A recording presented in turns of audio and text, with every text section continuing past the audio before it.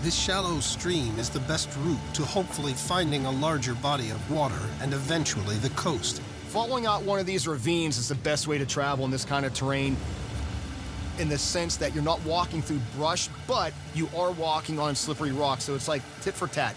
You know, 6 of one, half dozen of the other. Yeah, it's getting real narrow. This canyon's getting tighter, so basically it's funneling all the water into one spot. And the boulders are creating these little mini dams, so we're basically finding ourselves wading through pools. Does that remind you of anything? Looks like home sweet home. Slot canyons. Yeah, it's getting real narrow. All right, let's keep going. At home where I live in Utah, there's tons of slot canyons and you're surrounded by rock. The main difference here is that you're surrounded by slippery greenery, but the walls are still just as steep. We're in a fairly dangerous situation. If it does rain really hard, it could flood in this zone.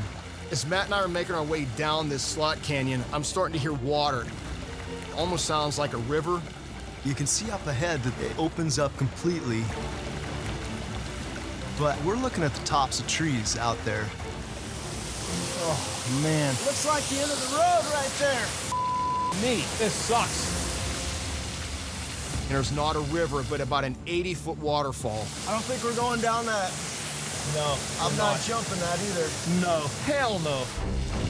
All right, we don't have a choice, dude. Let's back out. Mother Nature's not playing nice right now, so what we're gonna do is switch to another plan, and that is we're heading back out of this slot canyon. We're gonna try to climb out on the other side of this and get back up and work our way around.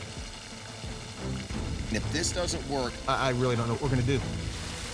Might be our best bet up right there. Up the roots.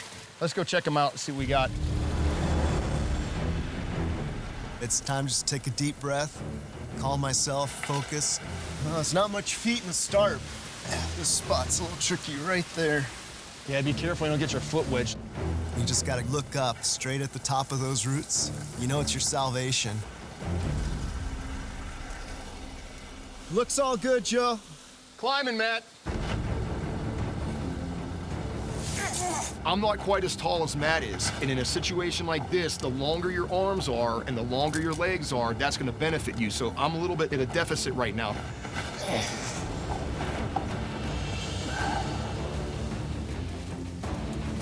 All right. Nice work, that was pretty solid. Yeah, man. It's flattened out up here. Maybe we can get around that fall. Sounds good. Joe and I are at the top of the vines, which is great because it's nice and flat up here. Looks like we can make our way around to the other side of this waterfall where I saw a possibility of getting down.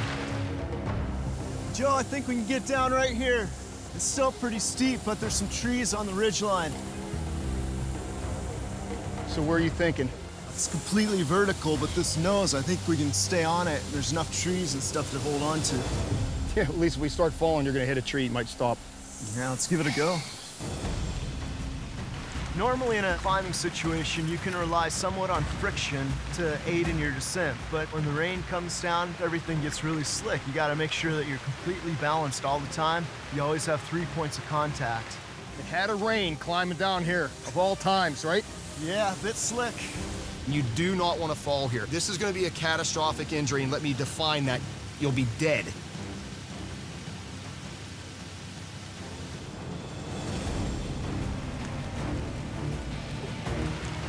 We are at the bottom of the waterfall, and looking up, I'm taking it all in. It feels really good.